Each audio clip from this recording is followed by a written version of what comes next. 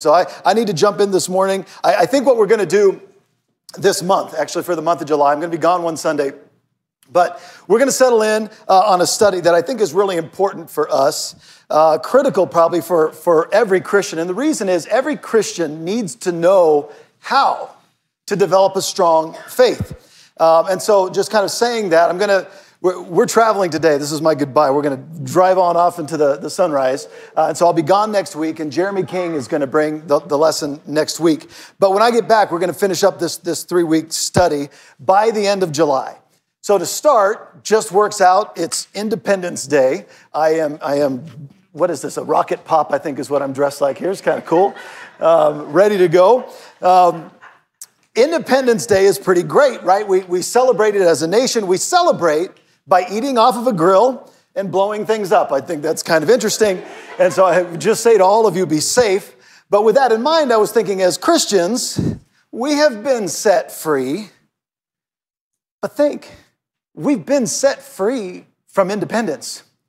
It was that moral free agency that led to all our doom. It was going our own way, doing our own thing that led to our ultimate destruction. And God loved us so much that through Jesus Christ, He freed us from that freedom so that no longer are we slaves to sin, but slaves to righteousness. And we celebrate that too.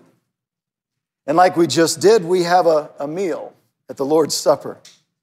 And we try not to blow things up as we walk by the Spirit in this life. And so something I find to be true in this life, kind of just true at all levels, is that if you want to build strength in anything, if you want to build strength, it's gonna take some working things out. I don't know if you've thought about that, but just kind of all the way around, that principle is true. Physically, you never really get to that age where you're like, you know what, I'm just getting better by doing nothing. I mean, you never get to a place where you don't need to do a little bit of working things out, or there's going to be some consequences to that. And the truth is, spiritually, it's the same. We never reach a place spiritually where we can stop exercising our faith because we need strong faith. And when faith comes without trials, without tests, without struggle, it's a simple faith. But simple faith is not going to sustain you when the real tough times come in life. I mean, just think about this. Life is going to test you. And if I look at the people in my life who have most impacted my faith and strengthened my faith, those are not the people that had life just go easy for them. In fact, think about it. They're usually the people that have been the most tested, the most tried, gone through the most struggles, and yet through all of it just decided, nope, it's God no matter what. And so we don't need an easy or simple faith because that's never going to hold us up when life gets difficult. We need a tough and a rugged faith to help us get through those times when our faith is truly tested. Now, again, those people who didn't have it easy developed a tough faith through tough times. And there's a lesson there for us, and I want to pick up on that this month, to seek for all of us to develop that rugged faith that will really uphold us when the rugged road of life gets tough. Now, I think, especially after the season we've all been through, it would be good for us to spend a little time talking about our faith, especially when times have been tough.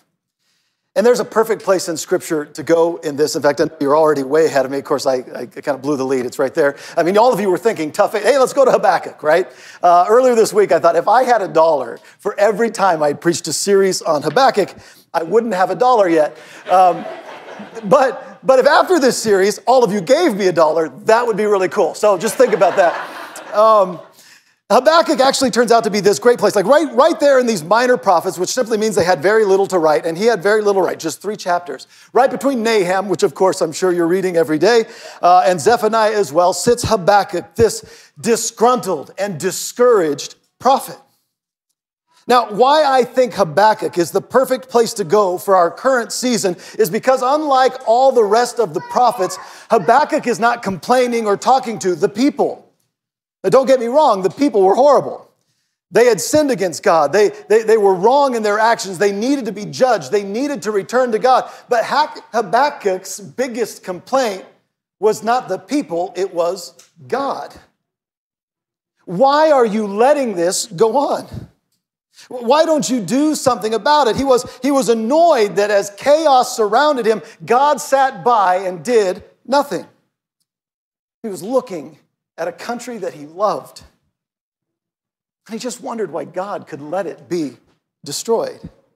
And so the book of Habakkuk starts here. In fact, if you want to read through me, and it would be a great idea in this month, just kind of take Habakkuk. It's a quick read. Go through it, get familiar with it. It's a very personal prophecy. But he begins by saying the oracle that Habakkuk the prophet received, "How long, O Lord, must I call for help, but you do not listen? Or cry out to you violence, but you do not save? Why do you make me look at injustice? Why do you tolerate wrong? Destruction and violence are before me. There is strife and conflict abounds. Therefore the law is paralyzed and justice never prevails. The wicked hem in the righteous so that justice is perverted." I got to tell you, I just read the beginning of that, and there is no problem identifying personally to what's going on with Habakkuk. But instead of going there first, let's start with some context. So you have the Exodus story. And if you're looking at the Exodus story, what it is it's God saving a family. It was the family of the Hebrews. And that family that he delivers from slavery in Egypt, he promises a land and a nation that they would be great. 12 tribes living as one nation. And for hundreds of years, that nation exists as Israel. But having gone through prophets and judge leadership, they finally think we want a king like everyone else. And sadly, in that nation's history, just David after Saul and Solomon live under a unified kingdom. But after the death of Solomon, the nation splits, with 10 tribes forming the northern kingdom of Israel and 2 tribes forming the southern kingdom of Judah. And as we studied in our last series on unity, when that division of a nation happened, spiritual decline followed. Idolatry, apostasy, injustice. And the truth is, it just fell apart a little faster in Israel. And so God sent Assyria, and he punished Israel through those people, and he took them away from their home and really erased them from world history. Now, think about this. Habakkuk was born after those things. And as a prophet in the southern kingdom, he's looking at the nation he's loved. He's looking at the people of God that he loves, and he thinks the same things are happening now that caused the destruction of that northern kingdom. Everywhere I look, he says, wickedness, cruelty, and injustice. And he knows that if this continues, it's going to ruin this nation. And so he starts to wonder, why, God? Why have you not stepped in and stopped them? And this is where his faith is going to go through some tough times. Now understand, the existence of evil or wickedness in this world has always been a tough problem for faith. In fact, how many of you have heard somebody say something like, I just don't know that I believe in the existence of a benevolent and divine God, because there's just too much evil and injustice and wickedness in this world. Now, here's a tough lesson about strong faith. I think all the wickedness, all the evil in this world is one of the main reasons I do believe in God. And I'll tell you why. There is no legitimate complaint against evil in this world if there is not, above all, a morally excellent eternal God, a standard for good and evil. If there is no God, why do you complain about evil? What's your expectation for good? In fact, I thought this was interesting. Richard Dawkins, an atheist author, writes in River Out of Eden, a Darwinian view of life. A very honest truth. Writing about suffering and evil in our life as being random and unjust, he goes on to claim, this should be expected in a universe that has no design, no purpose, no evil, no good, nothing but pitiless indifference. Now that is truly depressing, and I don't want to live my life under that theory. Not a lot of inspiration there. But think about it. If there's no great designer, no moral standard behind everything, if this is just merely a material universe, a great accident of the cosmos, we should expect cruelty, unfairness, and randomness as our life. But what I love about Habakkuk is, as bad as things get, he doesn't take that view. He doesn't see the universe that way. In fact, he's confident in the existence of God, and he's absolutely aware of God's character. But that's what's causing his faith to hit tough times. I want you to notice in Habakkuk 1, go verses 12 through 13. He says, O Lord, are you not from everlasting? My God, my Holy One, we will not die. O Lord, you have appointed them to execute judgment. O Rock, you have ordained them to punish. Your eyes are too pure to look at evil. And this is where the tension starts to get ratcheted up. He says, you cannot tolerate wrong.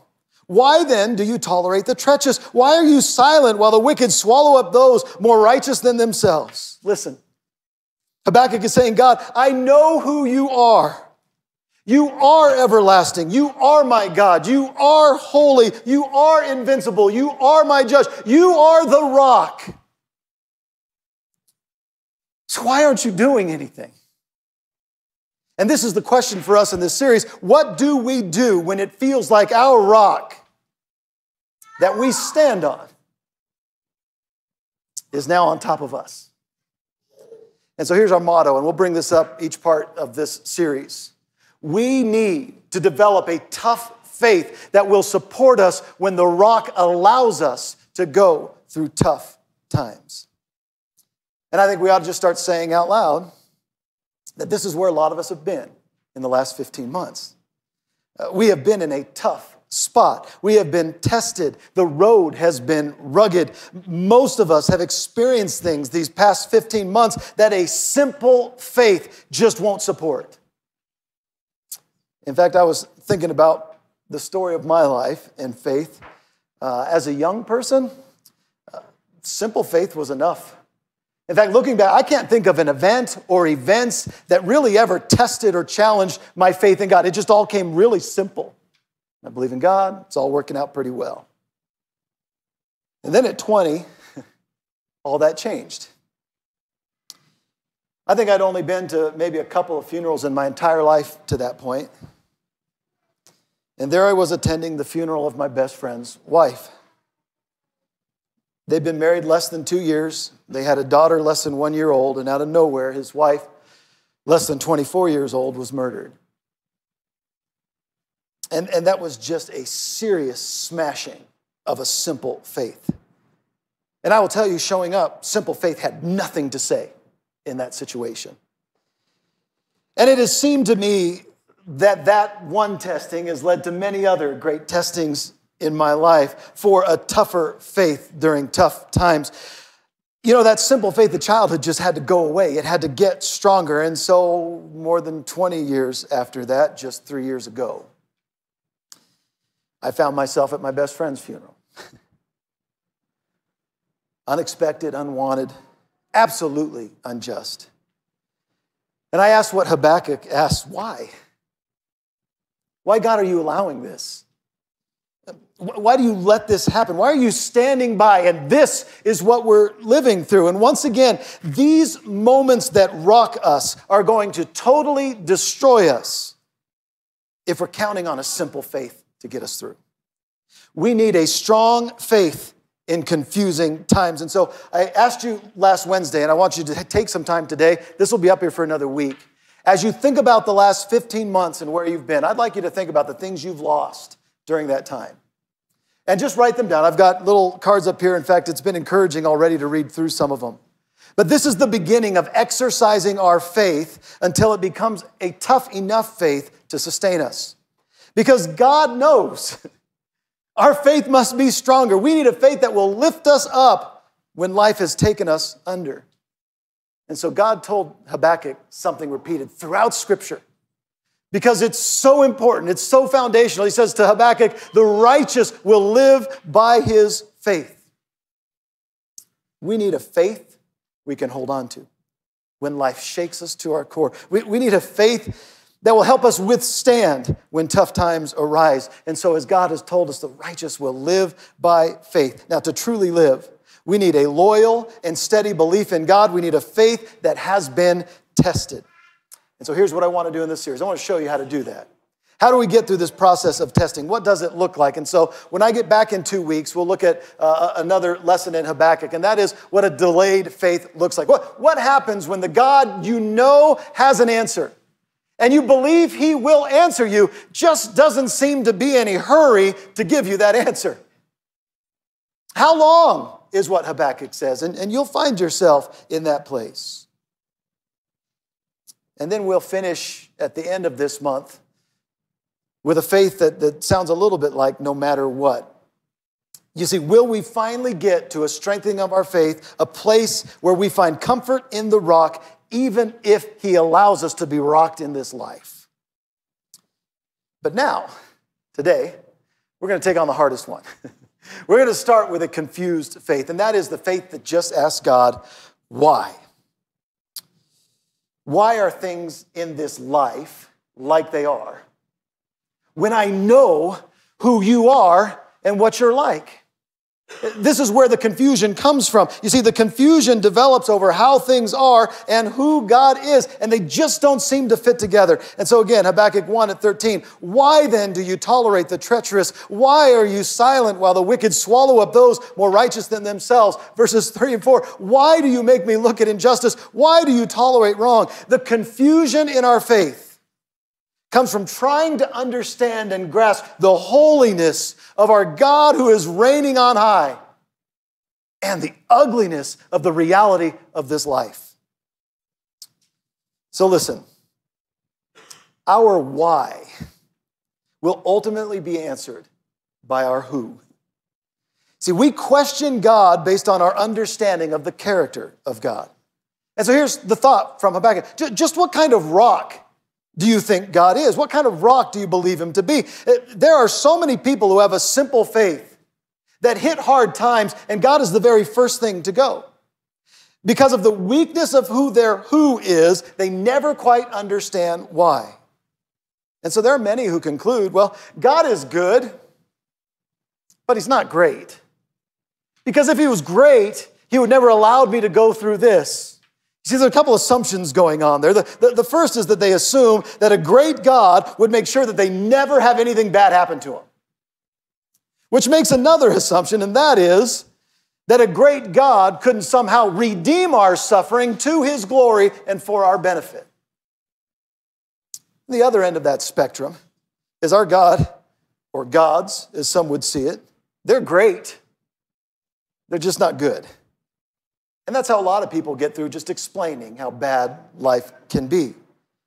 Listen, we're going to figure out our why based on who we believe our rock is. And this letter is so great because Habakkuk would not have wasted his words or the ink asking why if he'd been a polytheist. He would have just figured, well, my current God's not good enough, and so I'll find one out there somewhere. I mean, why bother to ask why? I haven't found the right God yet. And Habakkuk would not have asked why if he were a deist. You know, God's just too far removed and too far above to get involved in our reality here. And so that's just, what you get here in life is tough times. And Habakkuk would not have bothered asking why if he had been an intellectually honest atheist. Well, there is no God, so why ask why? Life is suffering. Life is random. It's just what this material universe looks like. But Habakkuk asked God why because Habakkuk knew who God was. Listen, there was no question in his mind. He had said Shema prayer his entire life. The Lord our God, O Israel, is one. He is one God. He knew. Our God is good. Our God is great. Our God is holy. And he can't do anything evil. He is reigning on the throne. He is in charge of all things. And for most of us, we stand right there with Habakkuk. And let me just tell you, if you believe those things about God, that's where you're going to get some confusion in your faith. Why is the world the way it is if you believe God is who he is? And we'll wrestle with our understanding of God. And all those things we just don't understand. Why? Now, I would just say this. I would say the same to my kids. Be careful about asking why. Because you don't always like the answer you get when you question God. But why are you letting injustice and wickedness destroy Judah like you did Israel? Habakkuk asks. And the truth is, God gives an answer. And so the first part of this is confused faith has a very clear picture about who God is. Here's Habakkuk 1, verses 3 through 6. Why do you make me look at injustice? Why do you tolerate wrong? Destruction and violence are before me. There is strife and conflict abounds. Therefore the law is paralyzed and justice never prevails. The wicked hem in the righteous so that justice is perverted. Look at the nations and watch and be utterly amazed, for I am going to do something in your days that you would not believe, even if I were to tell you, I am rising up the Babylonians, the ruthless and impetuous people who sweep across the whole earth to seize dwelling places not their own. All right, now that's quite an answer. God's answer to Habakkuk is, oh, I do see, and it's really bad. And so I found some worse people that I'm going to bring in to judge what's going on here in this land. Now, I just want you to think about this. How often are we just desperate to hear from God? And then you hear him, but you don't like what he has to say. This is exactly what's going on for Habakkuk here. You see, Habakkuk pivots pretty quickly from, why won't you do something? Then he hears and says, what on earth are you doing? Look a little bit further, verses 12 through 17. He says, "O Lord, are you not from everlasting? My God, my Holy One, we will not die. O Lord, we've appointed them to execute judgment. O Rock, you have ordained them to punish. Your eyes are too pure to look on evil. You cannot tolerate wrong. Why then do you tolerate the treacherous? Why are you silent while the wicked swallow up those more righteous than themselves? You've made men like fish in the sea, like sea creatures that have no ruler. The wicked foe pulls all of them up with the hooks. He catches them in his net. He gathers them up in his dragnet, and so he rejoices and is glad. Therefore he sacrifices to his net and burns incense to his dragnet. For by his net he lives in luxury and enjoys the choicest food. Is he to keep on emptying his net, destroying nations without mercy?" Just think about Habakkuk's response. Why would you use people that bad to punish Judah? They're way worse than us. In essence, Habakkuk moves from, why are you doing nothing, to, God, you don't know what you're doing. And there is a deep truth in that question. God is not obligated to fulfill human expectations about who he is. Listen, times of confused faith will often reveal one of the weakest things about our faith. And that is, we can follow God just close enough to believe that if God exists, he exists to give me the life I want. Did you hear that? I'll believe in God just as long as I'm getting the things from God that I expect him to give me. And that simple faith will not sustain you through tough times. In fact, it'll destroy you. We need a faith that will cling to God as he really is, not as we would make him up to be.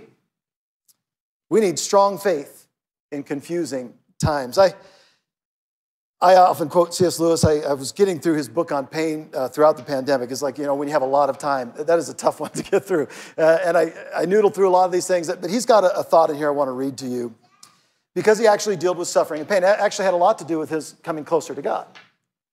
The woman he loved was sick, and he cared for her until she died. And he kind of worked through that process. And there had to be a lot of why God in those times. But he wrote about our desire for God to just fix everything, to make our lives what we want them to be. And this is how he says it. And of course, there's always a little bit of sarcasm in his writing. And so he says, by the goodness of God, we mean nowadays almost exclusively his lovingness. By love, in this context, most of us mean kindness, the desire to see others, then the self, happy. Not happy in this way or that, but just happy. What would really satisfy us would be a God who said, of anything we happen to like doing, what does it matter, so long as they're contented? We want, in fact, not so much a father in heaven as a grandfather in heaven, a senile benevolence who, as they say, like to see young people enjoying themselves, and whose plan for the universe was simply that it might be truly said at the end of each day, a good time was had by all. That is not a tough faith. See, even when we are confused in our faith, we ought to remain clear about God. God does not exist to give us the life we demand of him. He lives to redeem our pain and our discomfort. He knows that suffering can strengthen our faith, purify our desires, and in the end, glorify his name. One thing I've seen in people that seem to have unshakable faith is they are the very same people who have been rocked again and again in their faith. But they kept clinging to who they knew God to be. And that's the second part about a confused faith. You know, confused faith, as bad as it feels to be asking God why, it can handle a pretty heavy load. It can take it. In fact, it brings us to the understanding that it is absolutely right for us to be burdened with what's wrong. That God allows us to be shaken because He knows that can make us stronger. You know, if a simple faith was really enough, there's no need to struggle. But it is precisely when I struggled with my faith, when I was confused and burdened and asked God why, those were the times when God increased and strengthened my faith.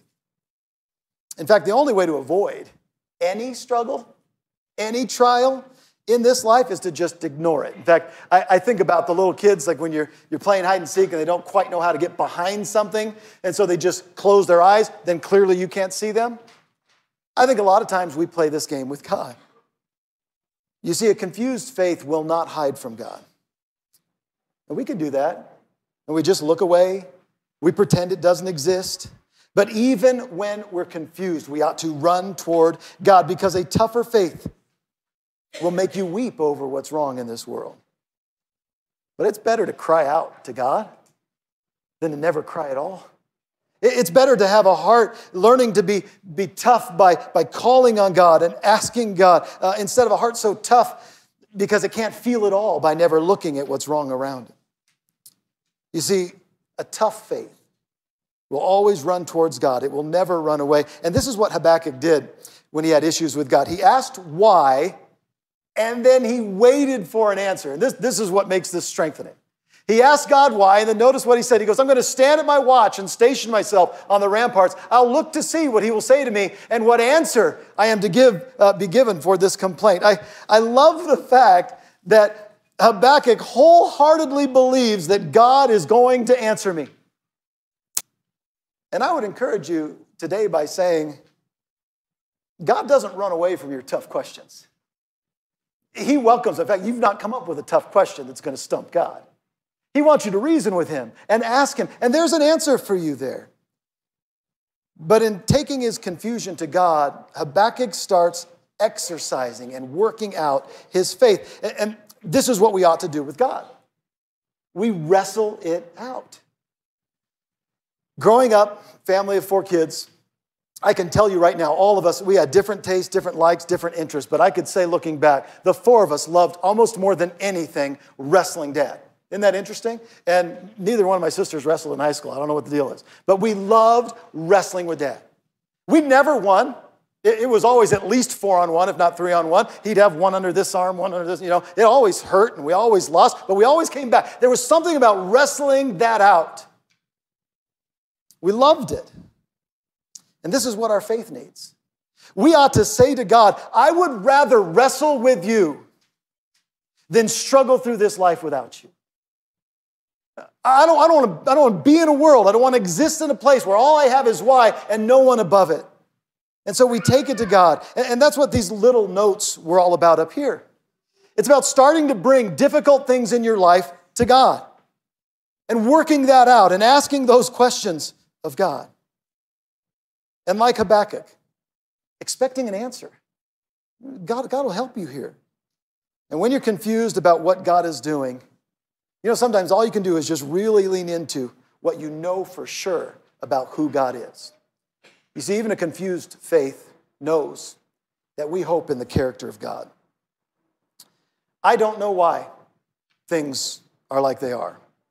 And I'm confused by why God, who is holy, somehow endures and allows so much evil in this world. Why is there so much divorce and pain in relationship? Why is there so much pain and suffering in this world, especially when you think of the little ones that endure it? Why did I lose that job? Why haven't I found another one? Why is there so much cruelty and violence in this world? Why so much injustice? Why am I so sick? Maybe you've been asking God why, like Habakkuk. And what you need is a strong faith for these confusing times. And what will really exercise your faith is trusting what you already know about God. And so ask why, and then sit back and trust. He is good. He is great. He is holy. And He loves you with His everlasting love. Listen, there will always be a little confusion in your faith.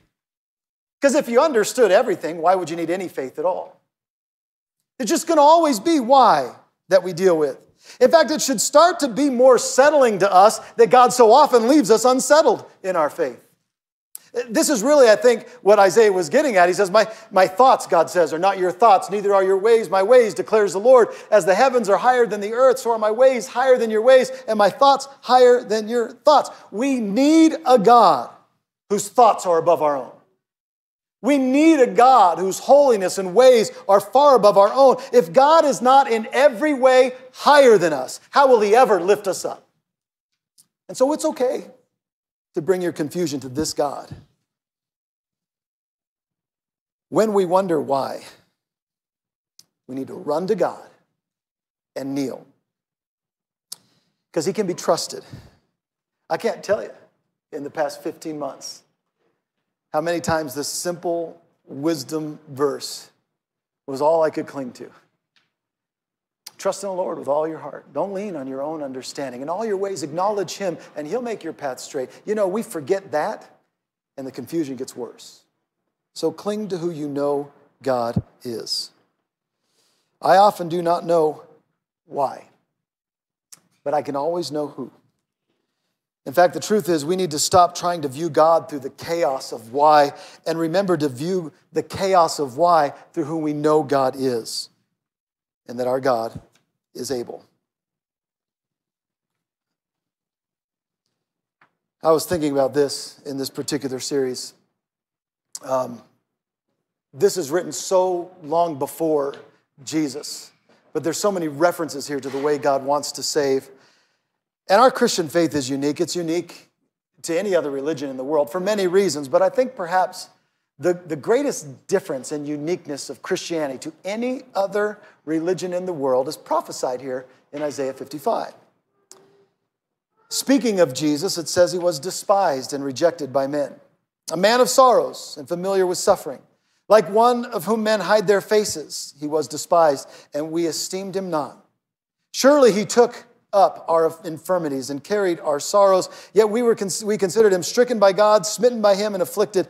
But He was pierced for our transgressions. He was crushed for our iniquities. The punishment that brought us peace was upon Him, and by His wounds we are healed. Listen, Christianity is the only religion that is founded on a God who is willing to suffer for you, to take our place. Look, when I am seriously confused about why, I have to visit the cross. There, God reminds me there's no good reason for what Jesus had to go through except for the joy set before Him. He endured the cross because He loved us. That's how we can develop a tough faith for tough times. Visit the cross, take your why to God, and remember, God told Habakkuk, it is by their faith that the righteous shall live. And I would say throughout this month, I'm going to continue to pray that in the midst of all our confusion, God's going to build in us a strong faith, one tough enough to endure the toughest of times.